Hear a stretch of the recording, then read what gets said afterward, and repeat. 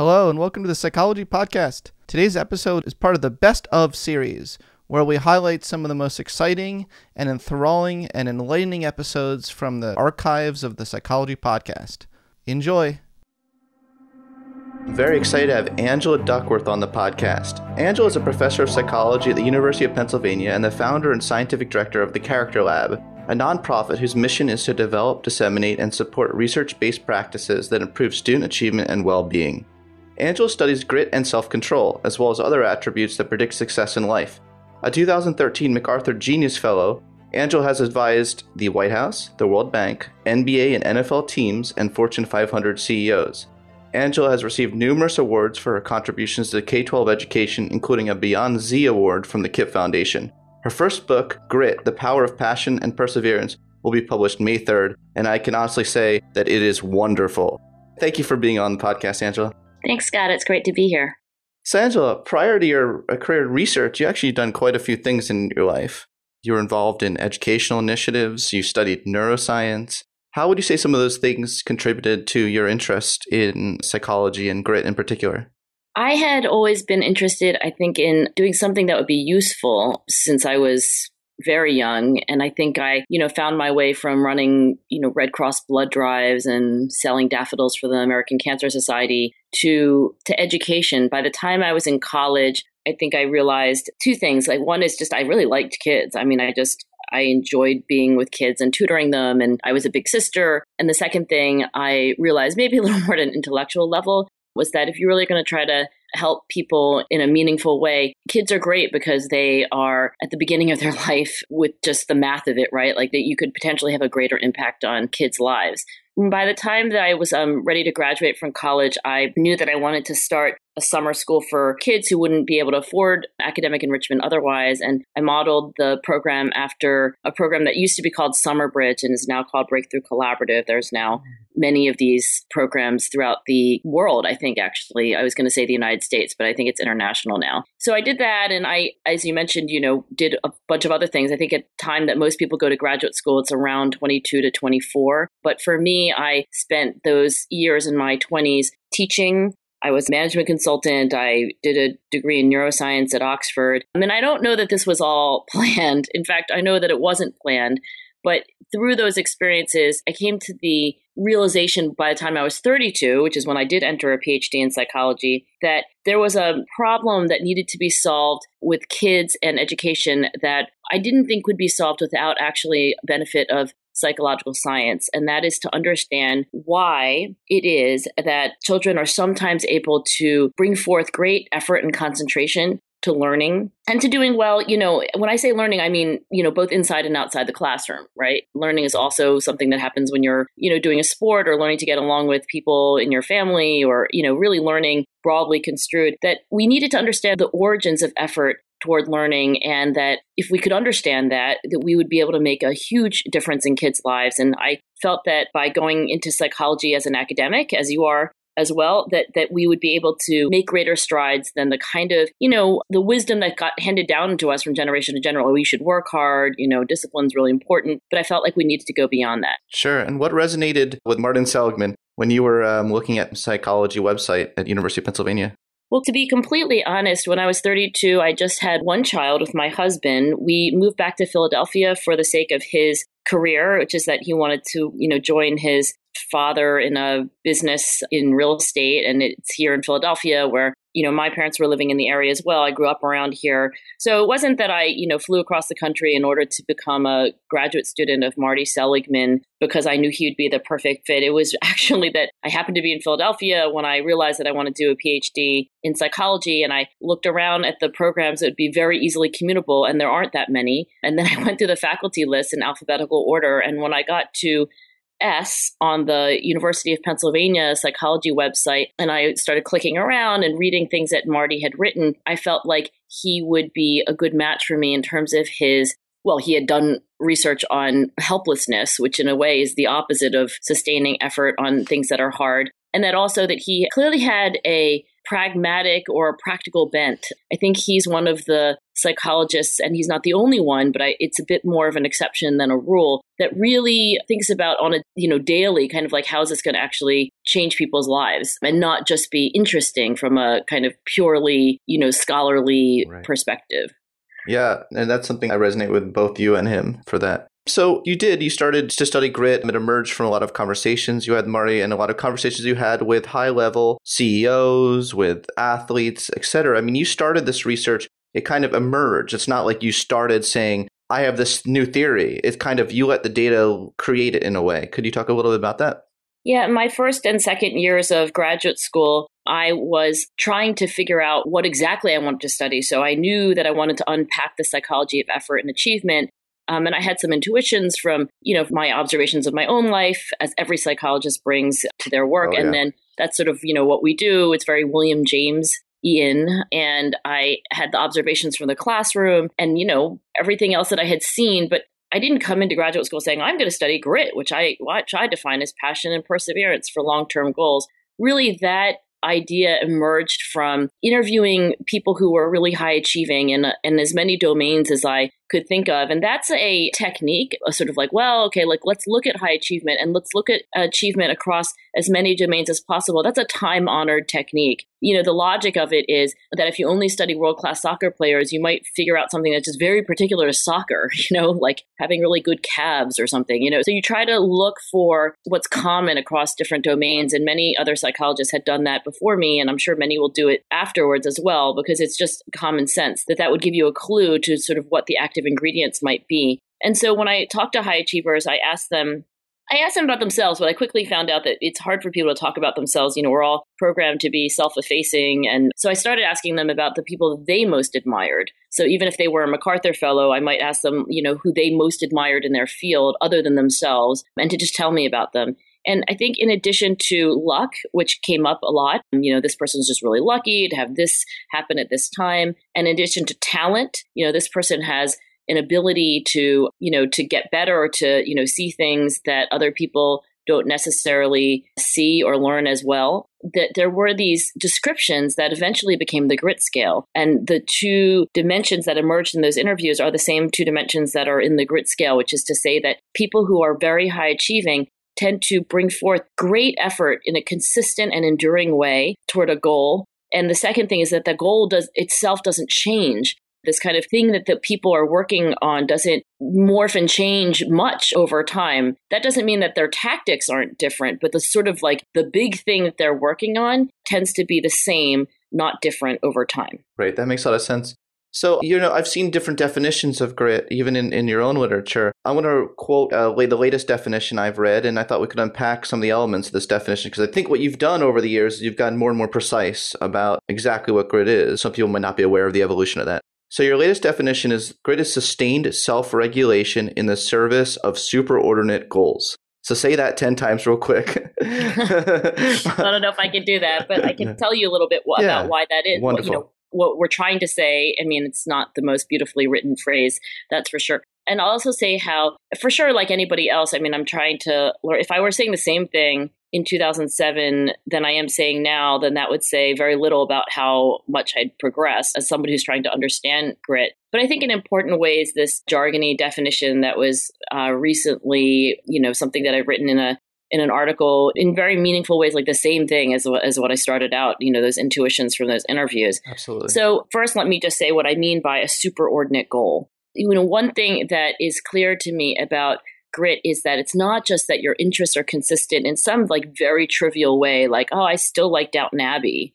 I really enjoy the New York Times Sunday magazine. And yep, sure enough, 4 or 5 years later, I still enjoy the New York Times Sunday magazine. Those are sort of lower level interests or goals that I don't think that that's the locus of consistency that really matters for grit. What really is striking about people who are gritty is that their interests at the most abstract and general level are consistent. So for example, I would expect that 10, 20, 30 years from now, Scott Kaufman and Angela Duckworth will still be deeply interested in human behavior, human motivation, psychology, right? And that I would still be interested in kids, which has been, as you pointed out, like a very true of me since I was a teenager. So it's at that level that I find consistency in really gritty individuals, not at these sort of lower level, more tactical kinds of things. And I think by invoking this kind of subordinate thing, what I'm also suggesting is that,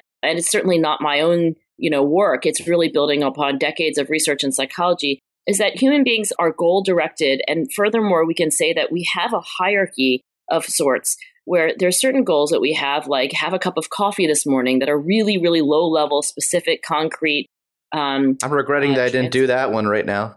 Yeah, you should do that. I actually just had 2. I highly recommend that low level goal. But, why do I have that low level goal? It's sort of this for a second, if you go one tier up, it's like, well, why do you care about that? Every time you ask why about a goal, you sort of go up in the hierarchy. It's like, well, I, really want to, first I might enjoy it, but, another why is that like, I want to actually be alert for like the next 6 hours while I'm doing something like writing a manuscript. And it's like, well, why do you care about that? Well, this manuscript actually matters to me because it's, part of, project that of like trying to understand the measures of grit. Okay, well, why does that matter? So I think that human beings not only are goal directed, we have goals that are nested in these hierarchies where every time you ask why do you have that goal? You sort of go up a level. At the very, very top of this like Christmas tree like hierarchy, you have this, subordinate goal. And for me, it is to help kids thrive using insights from psychological science.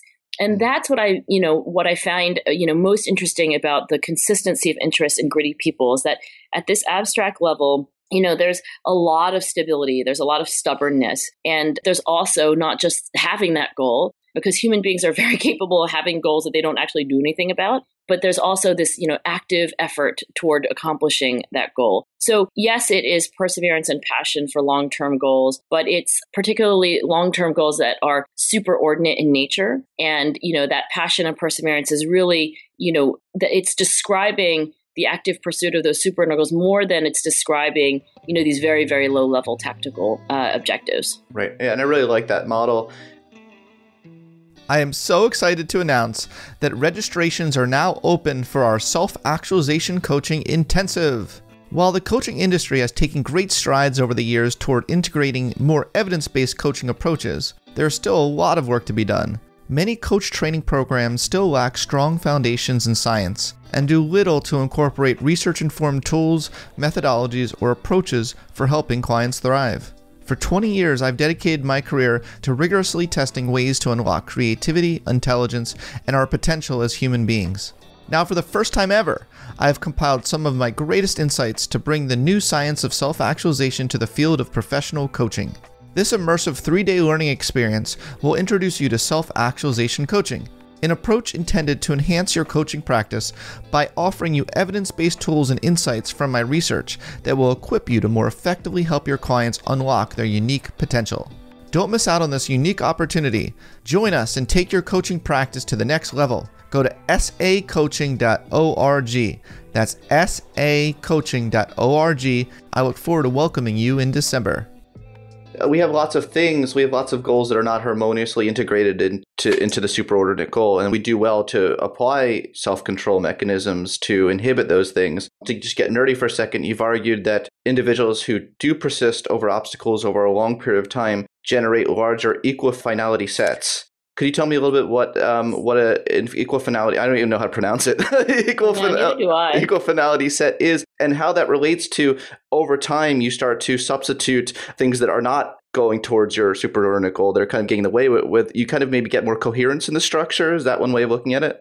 Well, again, like the idea of I don't know how to pronounce it either. I have no idea. Equifinality, right? So it's an idea that actually, like if I describe it without jargon, I think will be more intuitive. And again, this comes from research scholarship on goals that not mine. So I'm kind of borrowing from other academics. But the idea is that, if you have a relatively abstract high level goal, that there could be many ways, certainly more than one, that you could reach that. So for example, you might have the academic ambition to, publish research and be a professor, right? That might not be your superordinate goal because that's sort of it could be, that there's an even more, like why. You could ask a why question, and then you could go up even more a level. Like I want to be somebody who contributes to knowledge, But still, this professor goal is not the lowest level goal either, right? Because there are definitely every time you ask how, you go down a level. Every time you ask why, you go up a level in these hierarchies. Right. If your superordinate goal is be a professor, you'll probably live a very unhappy life. Absolutely, absolutely. And I think it is, the prescriptive recommendation here, the sort of like, well, what would be a good way to do all this? I think it is to have a pretty fully developed hierarchy where at the very top it is a, pretty abstract a thing where there are multiple ways that you could get there, right? Multiple hows. Right. So, for example, if you really want to contribute to knowledge and, time after time, the professor thing's not working out, there are other ways to contribute to knowledge. You could be part of an education technology startup, or you could become a writer. I mean, there's lots of things that you could do to contribute to knowledge, not just being a professor. And that exactly is the heart of the idea of equifinality, that the idea is that, there are substitute paths, that would get you to the same destination. And in fact, and I won't pretend that the grit scale does a great job of distinguishing between these lower level paths that are interchangeable to some extent, substitutable, and then these higher level things, like the farther you go up in the goal tree, the more you should be stubborn and sticky and kind of, unwilling to substitute. The grit scale itself doesn't do a great job of that. But what I do find, particularly when you interview gritty individuals, that they're really able to distinguish between the higher and the lower level goals that they have. And at the lower level goals, they're extraordinarily flexible and creative. I'm like anybody else, just to use a personal example, like I get rejected a lot, right?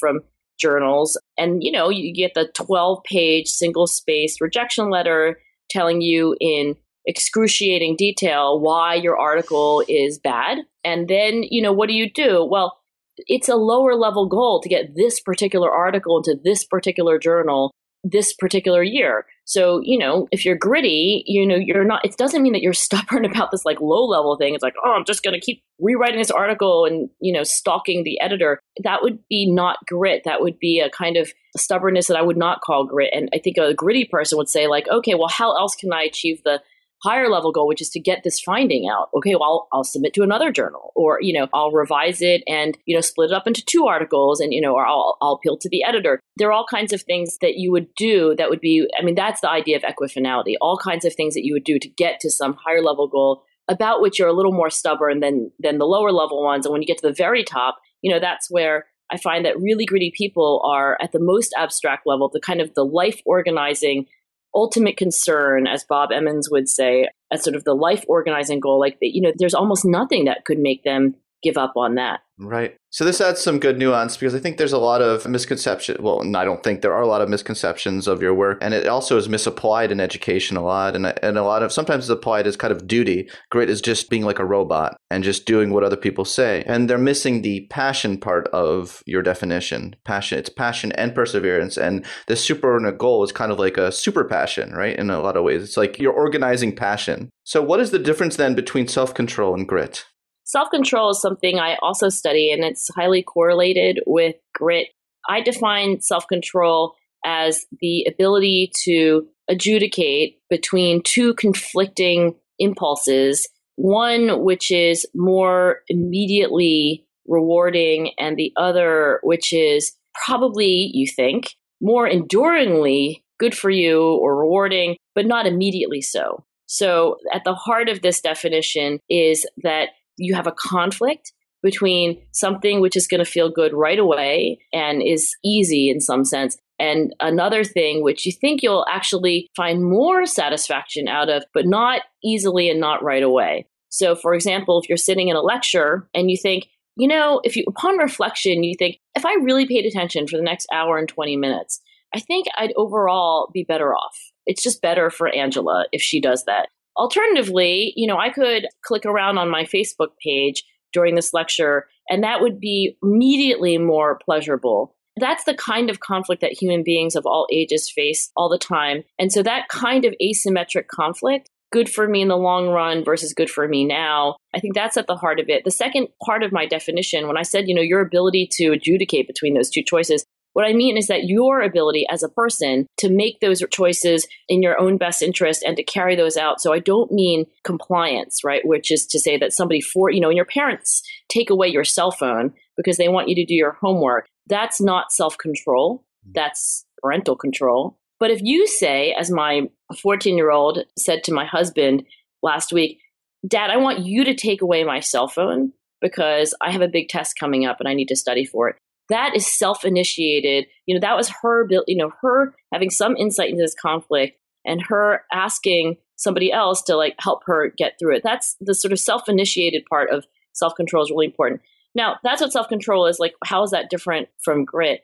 My perspective on this is that, anytime you have any kind of conflict between two goals, one of which is, better for you, even if it's only a little bit better for you versus something that's going to be more immediately rewarding, you have to use self-control. And that happens all the time. It's like, I don't really feel like working on my taxes, but I really should because I don't want to be there on April 14th, scrambling around. I shouldn't have a second cup of coffee. I should really just have one because tonight I'm going to not sleep well. I mean, all the time people are trying to deal with these conflicts. It's like the nature of, human existence.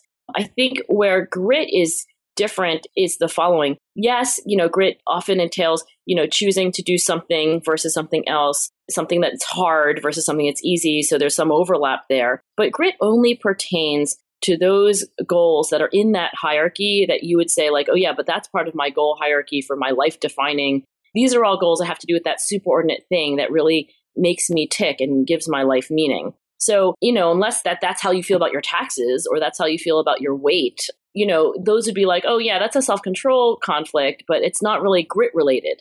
So for me, if I have to, work hard on a manuscript because this manuscript is part of a research program that I really think is going to ultimately help kids thrive, well, then that's about grit. But if it's just me, trying to manage other goals that I have that are not part of that subordinate hierarchy, then it's not.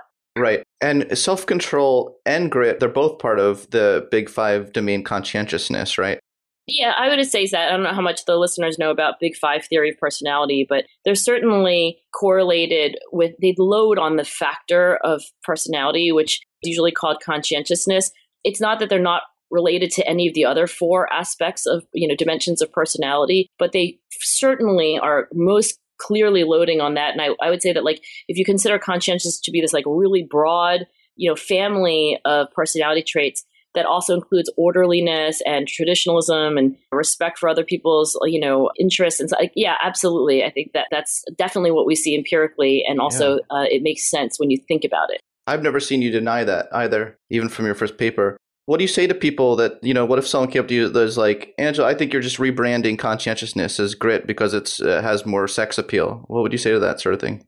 Well, first, I would be really sympathetic to the idea that, psychologists have a very bad habit of, just creating another word to label something that has already been studied under a long history of that. Yeah. I mean, I think that's actually a really fair point to, just a good caution. And here's what I would say. I guess I would say two things. One is that because of these high correlations with, the bigger family of conscientiousness, for sure, I would, like you said, say, look, you can understand grit and self-control as being facets of this bigger family, right?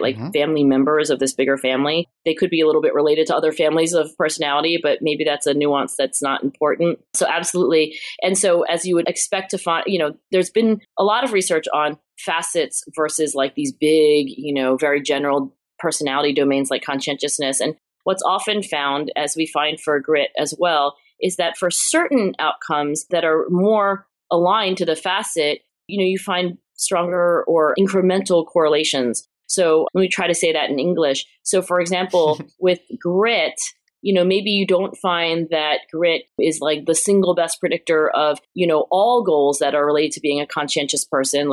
It may not be, as related to, well, and I said this in an article with James Gross, it may not be, the single best conscientiousness facet predicting grade point average or weight gain, right? So those are better predicted actually by self-control or the lack thereof, right? Weight loss, I guess would be the way to phrase it. So it's not that you would expect this one facet to out-predict every other facet for every other outcome, but for the outcomes that really make sense when you think about that facet. And for grit, I think about where the whole research program got started, which is, grit should predict outcomes that are really, really challenging and that really do, achievement outcomes that really do require a kind of stick-to-itiveness or endurance. And not all achievement outcomes are equally, described by that. So yes, like graduating from something like college when a lot of other people are not graduating in your cohort, or, finishing West Point, showing up the spelling bee again, even though you lost again last year. Those are the kinds of things that I would expect and have found grit to be very predictive of.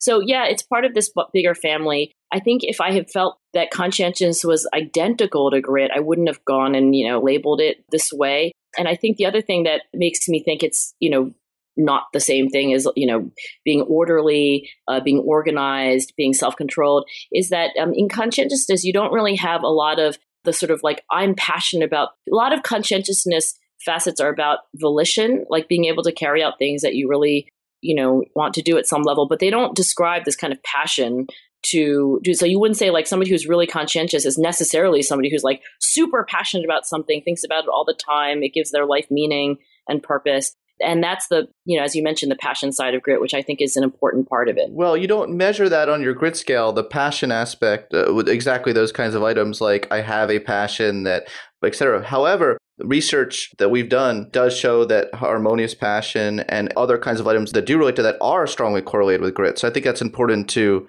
mention that, even though it's not directly measured by your scale, it's correlated. Yeah. I mean, it's a notable that the passion scale doesn't actually have any passion words, right? So That's in part because I didn't find that language so when you ask people who are really accomplished in their field to describe the individuals that they admire most, they won't say they didn't to me anyway, that like, it wasn't striking that they would say like, oh, this person has a kind of fireworks passion about what they do. It's not that they didn't, but what was more remarkable about the individuals they most admired was the consistency of that passion over time.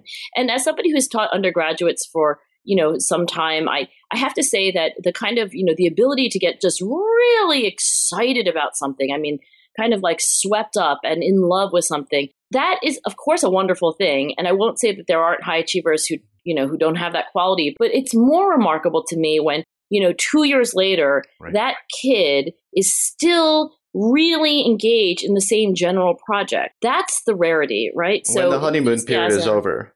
Yeah, that's right. And so I think there is, it depends on how you use the word passion. And I'm not here to tell people how they should or shouldn't use the word passion, but at least the way I'm using the word passion, I really do mean that remarkable endurance of, when Darwin wrote his autobiography toward the end of his life and the end of his scientific career, and he talked about, his abiding love for the topics that he studied. I think it really was the kind of, fact that it was a constant occupation for not necessarily that on any given day, he had more intense love than another person, but, 10, 20, 30 years later, the other scientists might be on to different things or off of science altogether. And what struck Darwin as remarkable about himself was that he really did have an abiding interest in what he was studying. Yeah.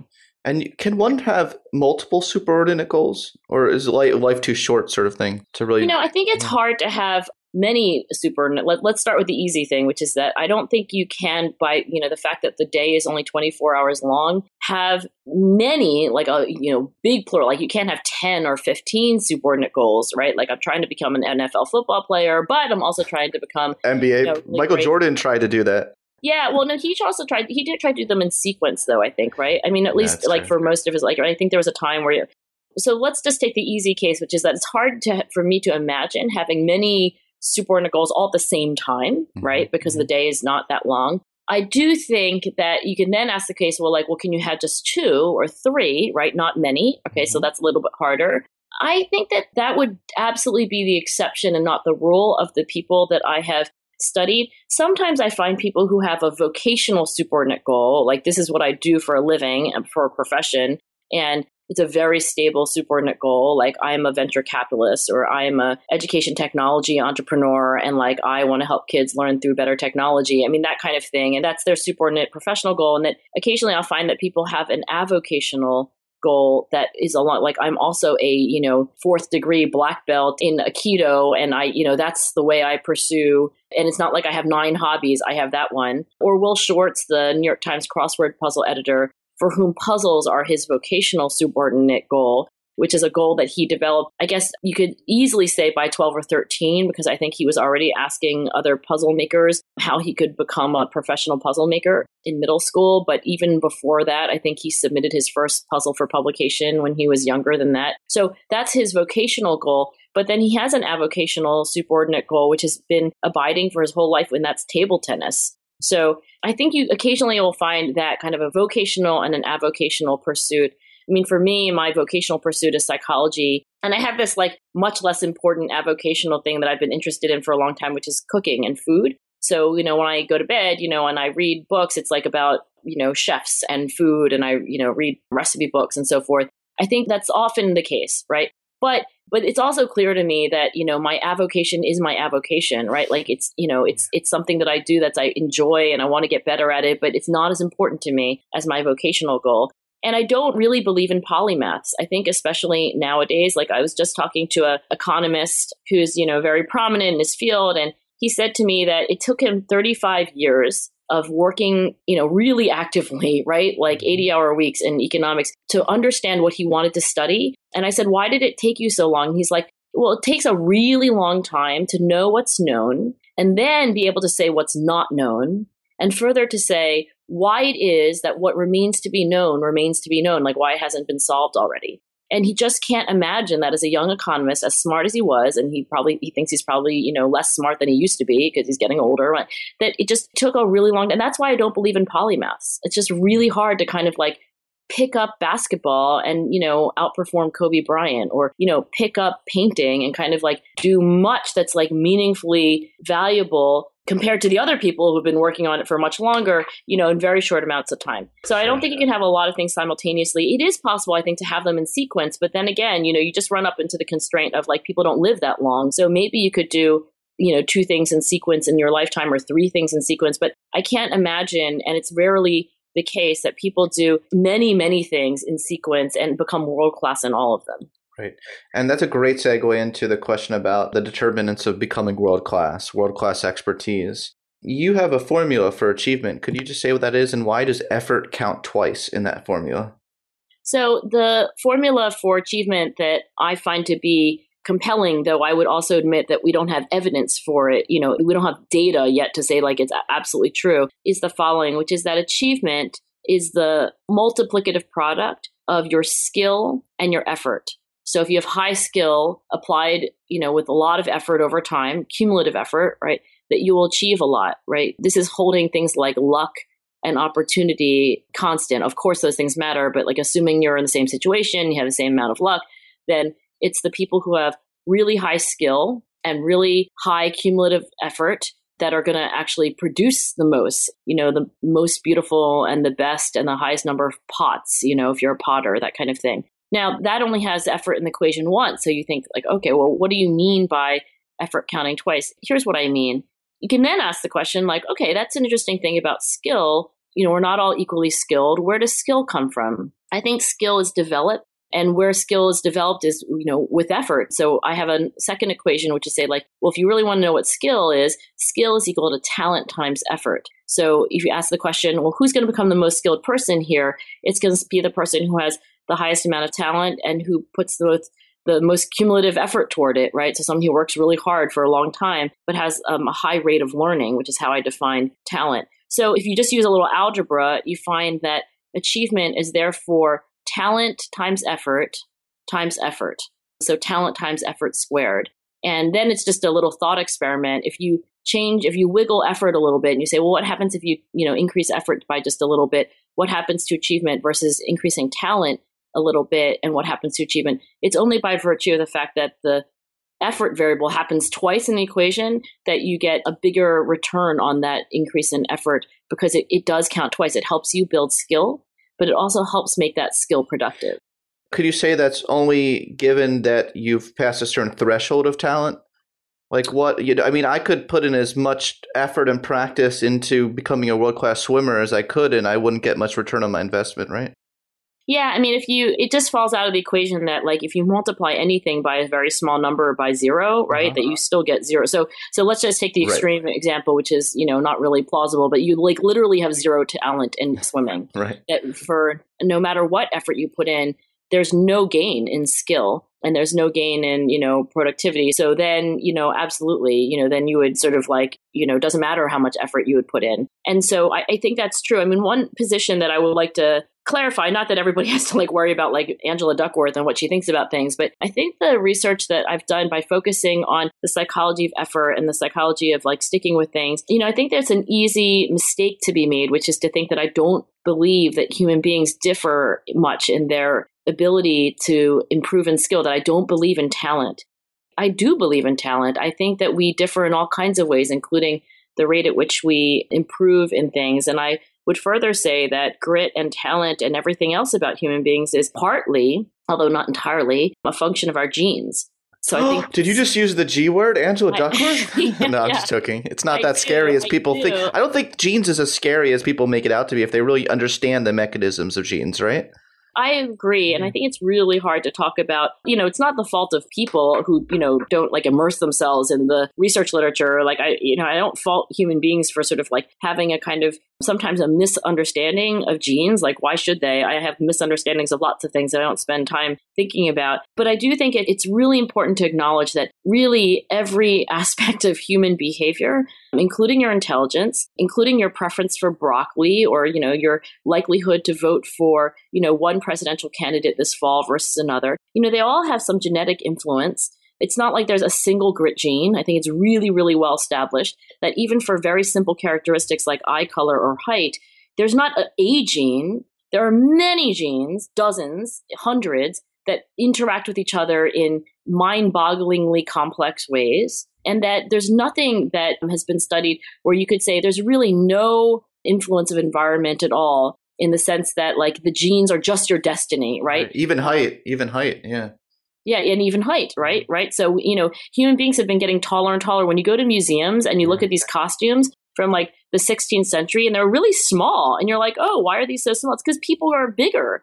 And that is not because our genes have changed in that very short time period historically. It's because our environments have become, we eat a lot more, right? We're also fatter, by the way. The gene thing doesn't scare me. I mean, I was a so I think my undergraduate degree is technically biology with a neurobiology concentration. And then, I have a degree in neuroscience. I'm not afraid of biology and I'm not afraid of genetics. I think that these things seem to people to be like, oh, well, then therefore it's not malleable. Like, oh, therefore we shouldn't have, schools devote attention to that. Like, I think that that's the wrong question. Even, if you think about like eyesight, like myopia, right? Like you could be nearsighted. Of course, that's very much a function of your genes, right? That really runs in families. But, that doesn't mean that like we couldn't have invented eyeglasses and contact lenses to change, effectively people's vision. So I find it a very understandable, but it's a very misguided kind of way of thinking about all of this. Does grit matter? I think so. Does talent matter? I think so. Right. Just because one thing matters doesn't mean nothing else matters. And that's, the media loves, saying this is the thing, that matters. Yeah. And you're not saying that at all. And I can't control what journalists write. And I try to make these views clear. But sometimes when I read things, I think to myself, like, that's not what I meant. And I don't even know if that's what I said. Right. So, I don't want to become some like cranky academic who's just like mad at everyone all the time for not like, You're not. But I do. I think that's a really good point to make that you're pointing out. Thanks. Yeah. And the potential role of genes. I mean, there's this recent study that came out, Robert Pullman and colleagues, showing that grit has a strong heritability. Well, no duh. I mean, I think we've gotten to the point in the sense that every psychological trait has a substantial heritability coefficient. And you said that doesn't mean it can't change, but it could mean something. It could mean that people differ in how naturally gritty they are. That could be true as well. There's both sides of that coin. It is true. Isn't it true of everything, right? I mean, that's the thing, the heritability coefficient. So Robert Pullman sent me the manuscript. So I ran into him. We were on a panel together. And the manuscript was still being reviewed. And, he emailed me afterwards and said like, oh, well, I have this manuscript that's under review.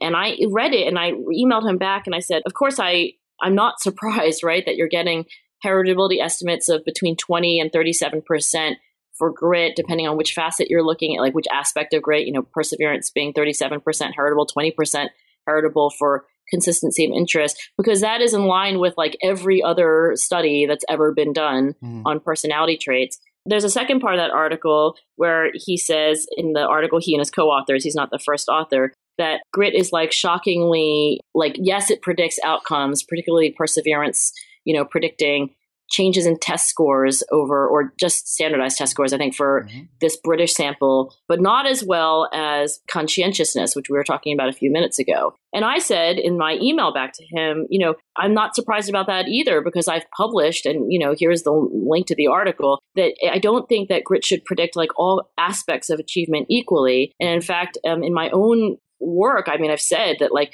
for example, self-control should predict your grades better than your grit, because grit is about like really personally meaningful, hard to achieve long-term goals. And self-control is just about anything that and anyone who's ever taught a kid knows that, like, doing their homework at night and doing well on the test on Friday is less about their personally meaningful, passion-driven goals than just sort of like not watching TV, which is a little bit more fun than studying for history. So I was a little disappointed to find that, like, none of my comments made it into the, helped, inform the final article. But, that's science, and they have the right to write whatever they want to write. But my own feeling, and from my other research, standardized test scores are, they're used in that article to just be like, well, standardized test scores equals school academic achievement. Yeah. And I think there are many other things. Standardized test scores are not perfectly correlated with your grades. They're not perfectly correlated with your school attendance. They're absolutely not perfectly correlated with graduation. Standardized test scores are a weaker predictor of whether you will graduate from college, for example, than your GPA. They're almost perfectly correlated with IQ, by the way. Exactly. And what I found, and I think you've also found in your research, is that if you take measures of IQ and you look at, how that correlates with standardized test scores, or in work that I've done, like looking at changes in standardized test scores, right, you find really remarkable correlations between IQ and test scores. But if you look at grade point average, right, which, as a former teacher, I'll tell you, it's like if you have a kid who really tries hard to learn in your class, they're going to move their grades more than they're going to move their test scores. In part because they are given the opportunity to learn the things that are going into their grades, whereas test scores are not, they're not perfectly aligned with what you're doing in school. So there's always an amount of kind of like, all right, I'm going to give you this problem you've never seen before, like, go to it. And it's a longer conversation, and maybe one we don't have time for this podcast. But, what these intelligence tests are really assessing, because people just take it as given. It's like, oh, well, they're assessing intelligence. I don't know that people are stopping to ask themselves, like, well, what is that? And, if the general public could actually look at these IQ tests, like if they would actually ever be printed, which they so often aren't, because, the publisher wants to keep them secret because they don't want anyone to be able to cheat on them. But if you actually look at a lot of IQ tests, they are strikingly similar to standardized tests. So it's sort of like you look at the question and it's like, what is an armadillo? An armadillo is a, kind of animal. An armadillo is a kind of, army. And you're like, okay, now I have to guess whether that is from an IQ test or from a standardized achievement test. You often can't even tell the difference. Absolutely. So, the correlation between the SAT and IQ is as high as the reliability of the SAT itself. Yeah, that article that was published, I think now more than a decade ago, right, in Psych Science. So I'm not saying that IQ doesn't exist, right? I do think there's absolutely something about, the aptitude to learn new things. And I would further say that we likely differ in that. I would further say that, part of our differences must be accounted for by the DNA that we inherited from our mom and dad, and that we're not going to do a whole lot to change, right? Epigenetics aside. So I'm not saying any of these things aren't true. Like, I'm not saying IQ is or that's not important. You're also not saying it's not important. Yeah. And I'm also not, exactly. I think, if you asked me, like, Angela, would you like to have 10 more IQ points? I would say, yes, please. Like, I'd love to have 10 more IQ points. I don't think that's possible for you. No, it's absolute. Trust me, it is absolute. So it's just, these things are complicated. I think oversimplifying, is never in anyone's interest. But, anyway, my own view of this recent finding is I'm not surprised that grit is partly heritable at the same level of genetic contribution has been found with other traits. I'm also not surprised that on test scores alone, yes, it predicts, but maybe not as well as, Big Five conscientiousness as a whole, which is the second major finding of that publication. What I don't want readers to come away from, at least what I don't come away, is that like a human being's achievement in academics can be perfectly summarized and completely summarized by how they do on a standardized achievement test that takes a few hours. Right on, right on.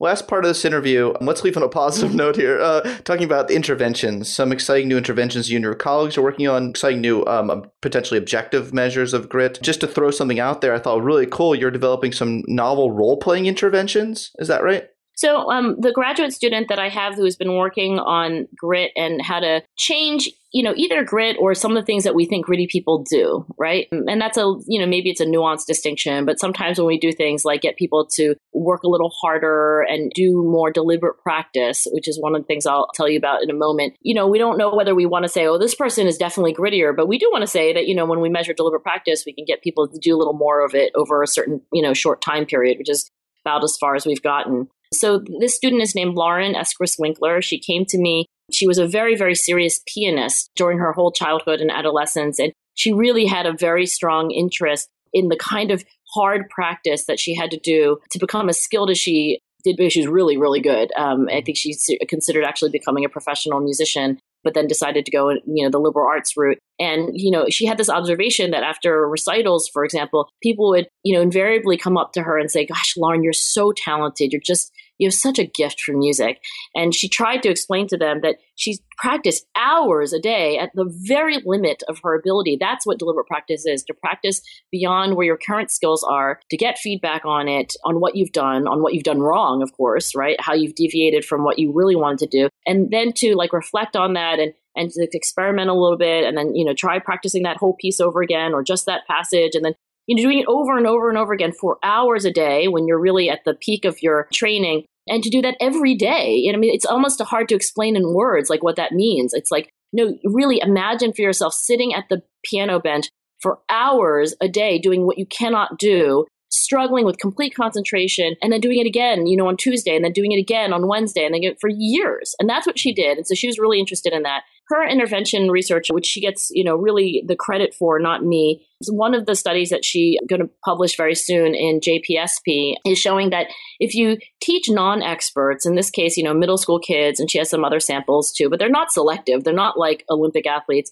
If you just teach them what deliberate practice is, and give them the evidence that, most people who do deliberate practice don't find it fun. They find that it's actually very frustrating because they're doing things and getting a lot of failure feedback. If they just knew that they might actually do more of it, right? Because it might make them feel that when they're confused and the way they think it's really hard, that's normal, not a sign that they can't learn. And so she's found in random assignment, placebo-controlled, longitudinal studies that she's able to increase the amount of deliberate practice and actually objective measures of achievement, especially among those who are sort of below the median, below average in their achievement or their skill coming into the experiment. Now, she finds this effect, is there, it's visible, it's reliable, a month later, if you go out and ask yourself 4 months later, do these middle school kids continue to, work harder? The effect is now no longer reliable. So it's in the right direction, but it's not statistically significant. That makes us think that, yes, there's some psychological slack in the system, that you can get kids to work harder than they did and do better than they've done. But it's naive to think that a little intervention is going to change their beliefs and change the way they work forever. So we're not selling this as kind of like a 30-minute cure for a low grit personality, but we are saying that wow, there might be potential in people that they're not realizing. And that if we had, a lot of reinforcement of these beliefs and practices, if teachers knew this and, regularly reinforced it in the language they used when they assigned, homework, when they gave back tests to kids, that maybe that effect would actually be able to be sustained. So that's one thing she's doing. And you had mentioned some other things that, she about identity and so forth. Those are other directions that, we're also taking. I'm happy to say more about those. Yeah, and I'll link to some of your articles on the podcast show notes page so people can read that. And, a lot of people have been using the character report card to measure some of these things. And there's some other options for measuring grit. I know you're working on an academic diligence task, right? And so I'll put up, as many resources as I can so that people can get a better picture. So look, I want to thank you so much for talking to me today, Angela. I consider you a friend as well as a colleague, and I really value the work you do. And I think, you're going to be on book tour soon and you're going to blow up even more than you already have. I hope this was helpful as practice a little bit as well for the kind of criticisms you might get. And I hope I highlighted that your work does show a level of nuance that people might not be aware of. Well, thanks, Scott. I really appreciate it. You're also a dear friend and a terrific thought partner. And I guess maybe in closing, let me say that, I'm sure I'm wrong about a lot of things. That's what science is all about. I hope to be less wrong over time. But, the criticism is great, right? Criticism, is not always correct, but sometimes is, and invariably makes you think about things a little more carefully and makes you learn more. Wonderful. I love that. Thank you. All right. Thanks, Scott.